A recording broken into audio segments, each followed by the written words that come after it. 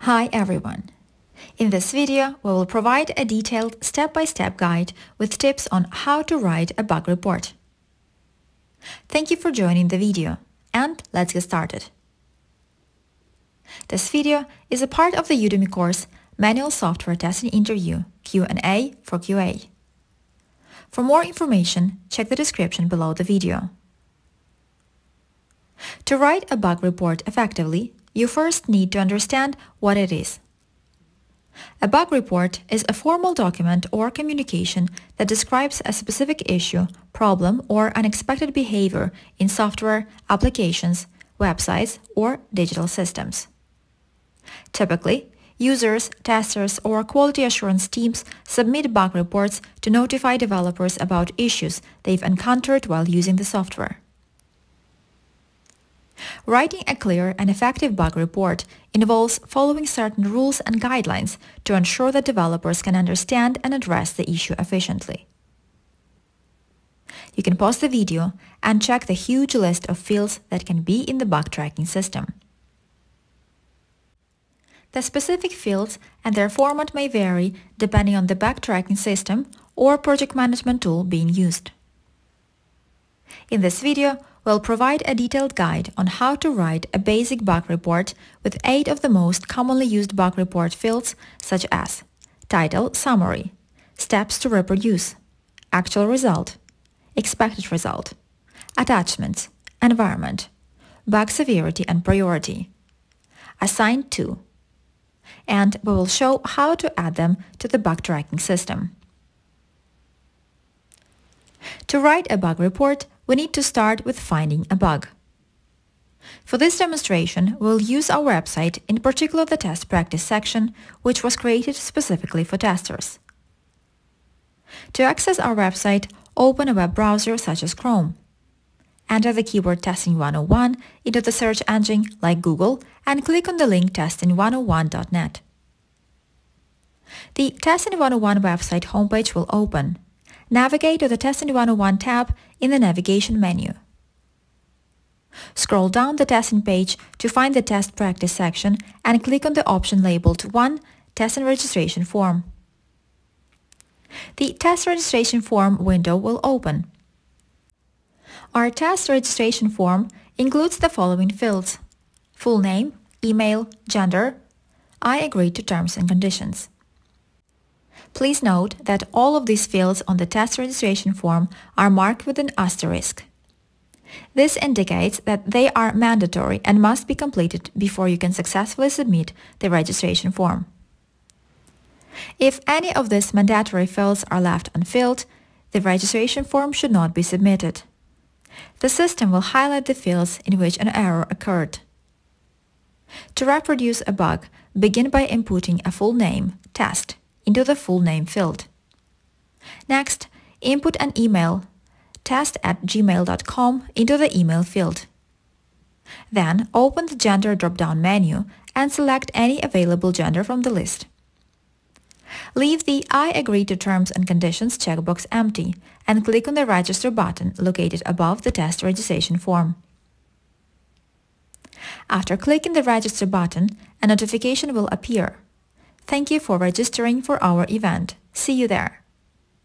This notification indicates that the registration was successful. As you remember, all the fields in our form are mandatory. Therefore, we have identified a bug since our registration was successful even without filling in one of the fields in the registration form, namely the Terms and Conditions field. Now, let's consider how to document this issue in the bug report. There is a variety of bug tracking systems used by testers to manage bugs. One of the most popular is Jira. Jira is a widely used project management and issue tracking tool developed by Atlassian. It is designed to help teams plan, track, and manage their work efficiently. Typically, when you start working on a project, you are granted access to the project's bug tracking system in order to review working process and track the project tasks, issues, communicate with customers, and manage your work efficiently. We will demonstrate this using the example based on a test project that we created in Jira and named Test Project. as the Jira is the project management and issue tracking tool that uses on the real projects the most often. Keep in mind that the specific fields and their format might differ depending on Jira project, and they are customizable. Jira Project X has a different bug report field than the Jira Project Y. Once you have access to Jira and corresponding project, open it and click the Create button in the center of the header navigation menu of the Jira board.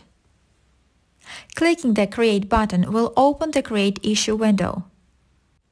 Now, let's explore how to write the key components of the bug report based on the issue encountered on our website.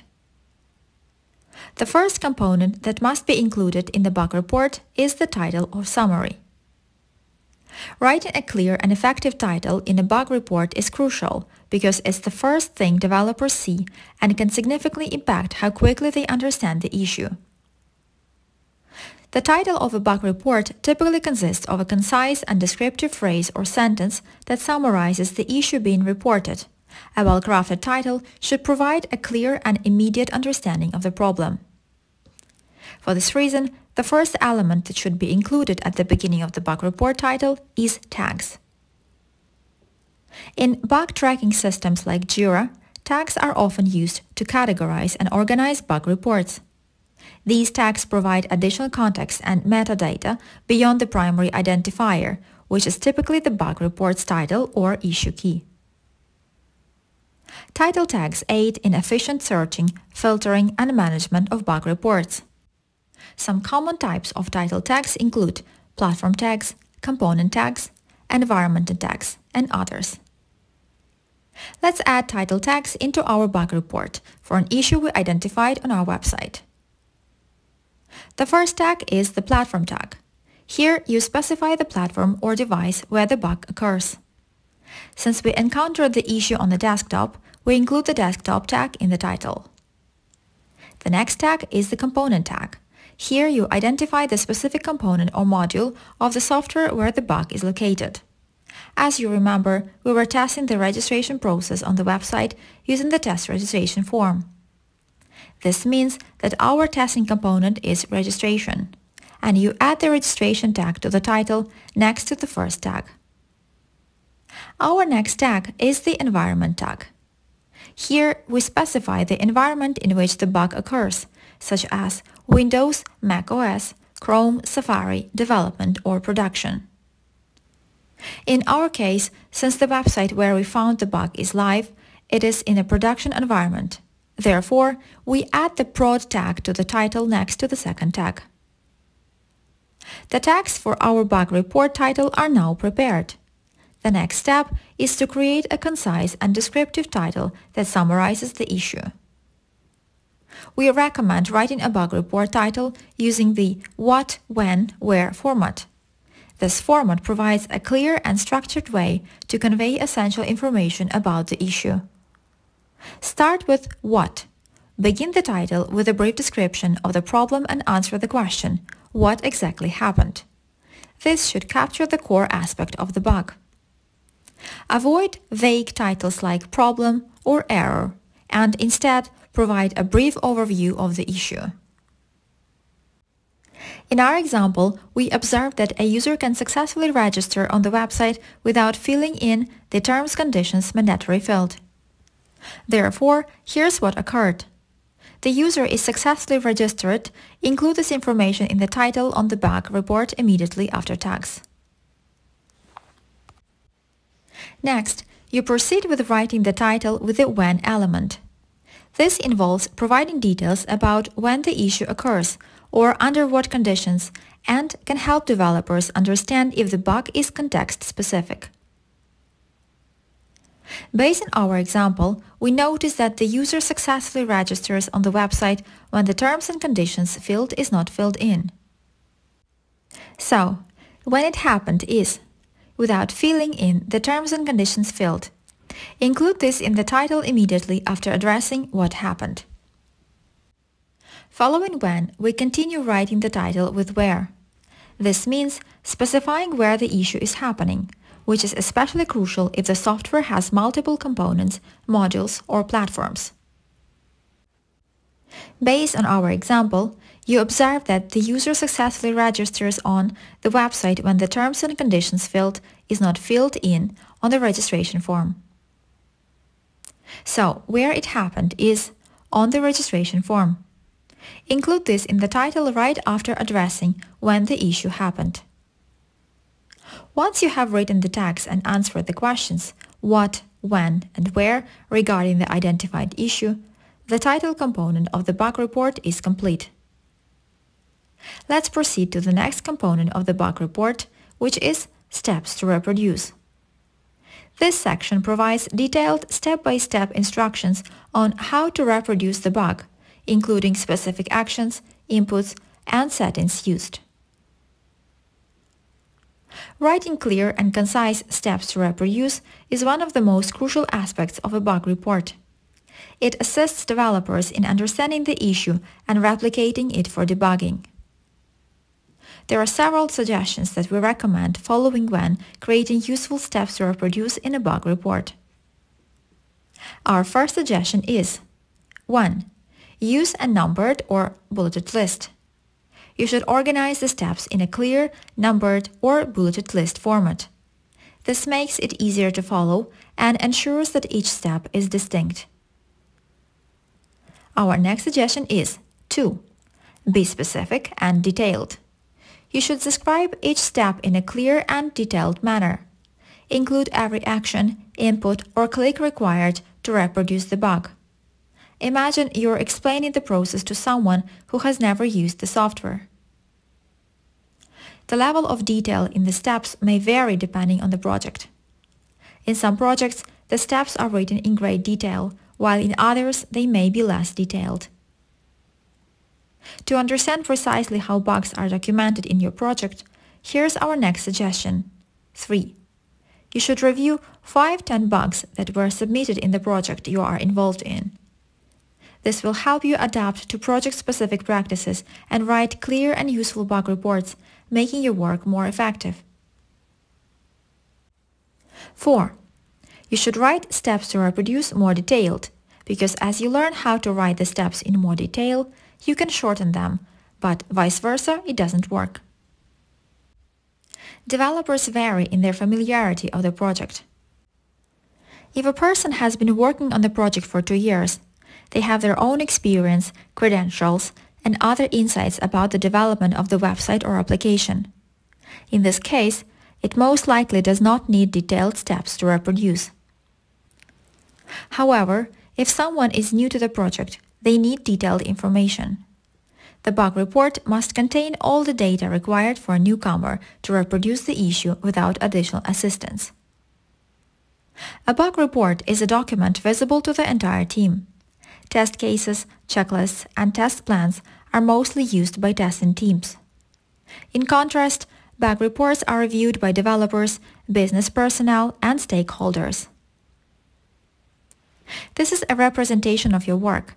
Writing detailed steps may take a few extra minutes, but it appears significantly more professional. Suggestion 5. Verify reproducibility. Before submitting the bug report, you should double-check that the steps are accurate and consistently lead to reproducing the bug. Sometimes you may overlook certain steps or write steps that do not result in reproducing the issue.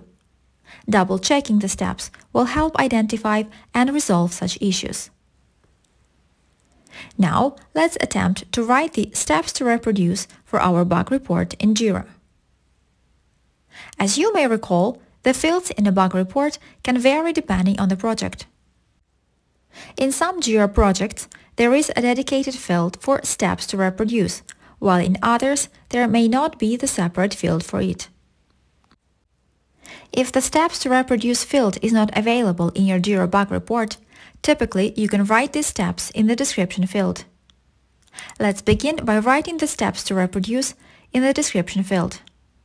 You can enhance their visibility by highlighting them in bold. Next, start writing the steps to reproduce the environment where the bug was discovered.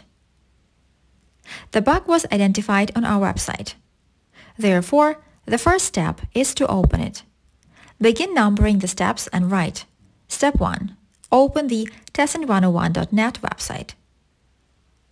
Once the environment is accessed, it's essential to include every action, input, or click required to reproduce the bug. Don't assume that the reader is familiar with the software or the context. Write the steps as if explaining the process to someone unfamiliar with the application. As you're already aware, detailization of steps to reproduce depends on the project you're working on. If you're working on a project where the steps are less detailed, your next steps may look like this. Step 2. Open the registration form. Step 3. Fill in valid data in all fields of the registration form, except the terms and conditions field. Step 4. Click on the Register button of the registration form.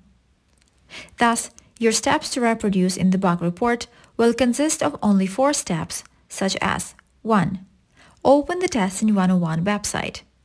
2. Open the registration form. 3. Fill in valid data in all fields of the registration form, except the terms and conditions field. 4. Click on the Register button on the registration form. However, if you're working on a project where the steps are more detailed, you should write the following steps in your bug report. Step 2. Click on the Testing 101 tab in the top navigation menu. Step 3. Scroll to the Test Practice section of the Testing 101 tab. Step 4. Click on the One Test Registration Form option. Step 5. Input a valid name such as test into the full name field. Step 6. Input a valid email such as test@gmail.com into the email field. Step 7. Choose an option from the gender drop-down menu such as male. Step 8. Click the Register button. Thus, your steps to reproduce in the bug report will consist of 8 steps to reproduce. 1. Open the Testing 101 website. 2. Click on the Testing 101 tab in the top navigation menu. 3. Scroll to the Test Practice section of the Testing 101 tab. 4. Click on the One Test Registration Form option. 5. Input a valid name such as test into the full name field. 6. Input a valid email such as test@gmail.com into the email field. 7. Choose an option from the gender drop-down menu such as male. 8. Click the Register button. The more detailed steps to reproduce component of a bug report is complete. We've written steps to reproduce that are clear, actionable, and facilitate efficient bug investigation and resolution. This helps someone who has never used the software to follow your steps and reproduce the issue without difficulties.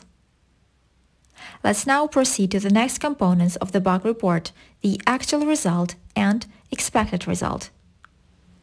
Similar to the steps to reproduce field in the bug report, some Jira projects have dedicated fields for the actual result and expected result, while others might not include them. If Jira project doesn't include actual result and expected result fields, you usually write these details in the description section below the steps to reproduce.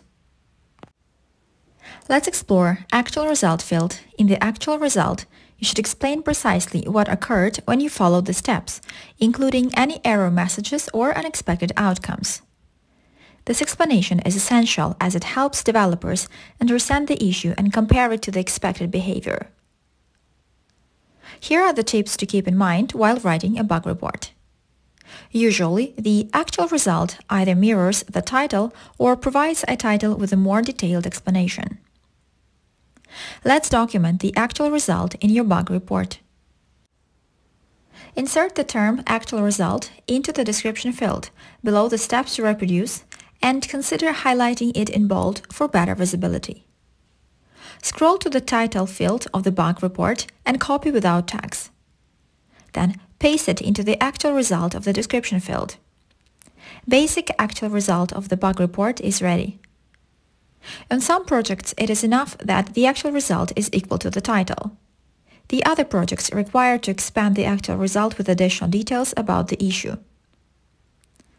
If you want to expand the bug report title of the issue, in addition to the existing information from the title, which is "The user is successfully registered without filling in the terms and conditions field on the registration form," you can also include information about any notifications that appear during the reproduction of the bug, such as "Successfully registered notification is displayed after trying to register," and the actual result will be "The user is successfully registered notification is displayed after trying to register without filling in the terms and conditions field on the registration form." This information will provide more context for the bug report and will help in better understanding the problem and addressing it correctly. The actual result is now complete, and our next step in writing a bug report is to document the expected result. In the expected result section, we describe what should have happened after performing the steps mentioned in the steps to reproduce section if the bug didn't exist, or after the bug is resolved. The expected behavior in a bug report is typically defined based on the intended functionality or the requirements of the software or system. Some common sources where you can find the expected behavior are use cases or user stories, input from product owners or stakeholders, software specifications, user requirements, and business or functional requirements. It's important to note that in some cases, expected behavior may not be explicitly documented, especially in Agile, where project management approaches are not linear or rapidly evolving development environments where the dynamic and constantly changing conditions within the software development. In such cases, discussions with the stakeholders and product owners can help clarify expectations, and you may need to define the expected behavior collaboratively based on common understanding and goals. Expected results specify any expected outcomes, such as successful actions, visible changes, or feedback messages that users should encounter. Let's write the expected result of our bug report. As you remember, our test registration form includes a terms and conditions checkbox that is mandatory. It means that without checking the checkbox, the system should display a clear and user-friendly error message, such as "This field is required, near the unfilled required field, and registration shouldn't be successful." Let's add the expected result to the bug report. Insert the term expected result into the description field below the actual result. Highlight it in bold for better visualization. Then write the expected result as follows. An error message is displayed near the terms and conditions required field after trying to register without filling it out on the registration form. The actual and expected results of the bug report are now ready. Let's proceed to the next component of the bug report, that is attachments. Attachments is visual evidence such as screenshots, videos, or recordings that demonstrate the bug.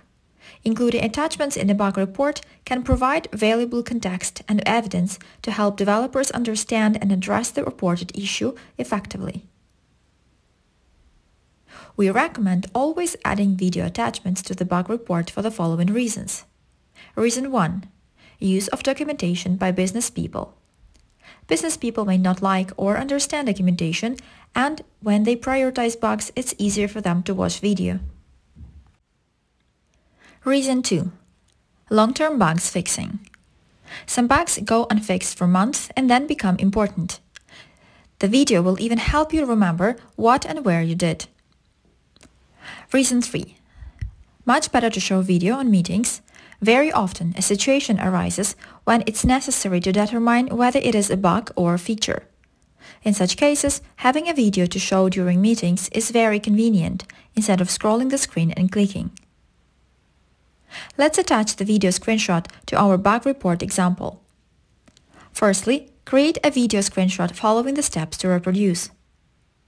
Then, add the attachment to the bug report. There are two ways to do this. One is to click on the Browse button in the attachment field and select the desired file. Another one that we recommend is to add the attachment right after the actual and expected results in the description field in order to enhance the visual presentation of the bug report. Place the cursor right after the actual result, find the Add Image, Video or File button in the top navigation menu of the description field, and add the desired attachment. The video attachment with the actual result will be added for the bug report. If you have clear requirements, you can also add an attachment with the expected result. When the bug report description with steps to reproduce, actual result, attachment, and expected result is ready, you can proceed to write the rest of our bug report. The next step is to fill in the environment field. In the environment field, you provide details about the environment in which you encountered the bug. Include information such as operating system, for example Windows 10, Mac OS, Big Sur, browser and version if applicable, application version if applicable, any relevant hardware details. Let's add the environment to our bug report. You encountered the issue on the Windows operating system and the Google Chrome web browser. Therefore, specify Windows and Google Chrome in the environment field, mentioning the version of the Google Chrome browser that you use. To check the Google Chrome version, locate three dots on the top right corner of the Google Chrome browser screen and click on them. In the opened menu, find Help, About, Google Chrome, Chrome Options and click on it. The desired Google Chrome version will be displayed on the screen. Sometimes the error can only be reproduced on certain versions of operating systems and web browsers, so it's important to specify the full version of the browser. The environment field of our bug report is now complete. Let's move on to the next components: bug severity and bug priority. Bug severity is a measure of the impact and seriousness of a software bug or issue on a system or application. The severity of a bug in a bug report is typically assessed and assigned by the person who is reporting the bug. This individual could be the tester or QA analyst, product managers, product owners, end users, customers, or the developers. Depending on the project, there might be different severity level definitions. Different companies or teams may have their own criteria of severity measurement, such as trivial, minor, medium, critical, blocker, etc. Assigning the right severity to a bug is crucial for effective bug triage and prioritization. Determining the right severity is a difficult task, as our conclusions must be based on something concrete, and not just on one's own assessment, as it could introduce bias. Ideally, if the project has a table of measurement criteria for each type of severity with detailed definitions of what each severity means in a particular project, in this case, the tester can determine and assign a severity for a specific bug based on this criteria. However, if there are no criteria for measuring severity, severity will most likely be determined by a customer or the product owner, as they often have a broader perspective on how a bug aligns with the product's goals and user expectations. Let's select the severity for our bug report in Jira. The severity field of our project consists of trivial, minor, medium, critical, and blocker options. As you're not familiar with organizations' severity level definitions and this definition is absent, you can make an appropriate severity level assignment based on your evaluation. Our registration form submits without accepting the Terms and Conditions field, which is mandatory. Terms and conditions protect both users and service providers, promote transparency, and help maintain a safe and lawful online environment. Therefore, we can put the severity of the issue as critical, although this does not block our registration process. Ignoring or violating T&C can have legal consequences, making it crucial for both parties to understand and abide by them. Select critical severity in the bug report, but keep in mind that customers or the business are better suited to understand the impact of the reported issue and may adjust the severity based on their expectations. Let's proceed to the next component of the bug report, which is priority.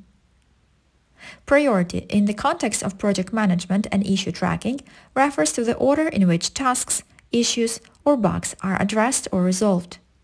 It's a critical aspect of managing work effectively, ensuring that the most important and time-sensitive items are handled first. The selection of priority for a task, issue, or bug depends on various factors and should involve a thoughtful process. It can vary depending on the organization's processes and the specific context. The assignment of priority should be based on clear criteria such as business impact, user needs, urgency, and technical feasibility. Many organizations use priority categories, for example high, medium, low, to standardize and simplify the prioritization process. Common roles involved in assigning priority include product managers or product owners, project managers, development teams, and quality assurance teams. In many cases, priority is determined collaboratively by key stakeholders involved in the project or task. Usually on the project, product managers or product owners are responsible for defining the overall product roadmap and priorities. They work closely with stakeholders, gather requirements, and assign priority to features and tasks based on strategic goals, user needs, and market demands. Also, often, if it's the work of a project managers oversee the planning and execution of projects.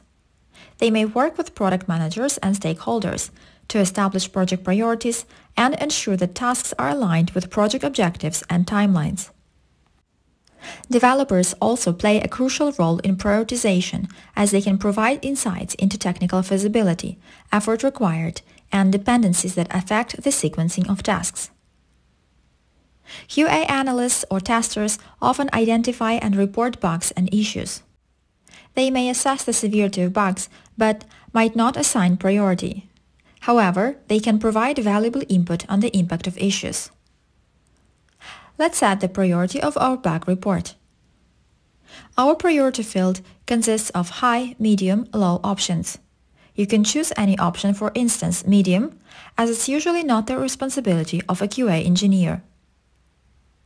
Let's move on to the next component of a bug report, which is assignee.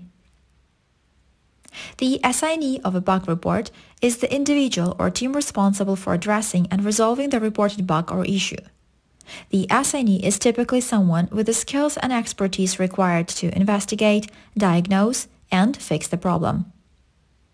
Most often, this is either the developer who implemented the feature or there are business representatives who must determine priorities. However, this can be influenced by SDLC, project rules, and other factors. For instance, if you have just joined the project as a trainee and you are unsure whom to assign the bug to, you can assign it to the QA lead. The QA lead, who is well acquainted with the team of developers, managers, and customers, will then determine the appropriate assignee for your issue. The assignment process may vary from one organization to another and can depend on the team's structure, processes, and tools in use. Regardless of the assignee, clear communication and documentation of bug assignments are essential to ensure that the right person or team takes responsibility for resolving the issue. If you are unsure whom to assign the bug to, we recommend left it unsigned or assign it to QA lead.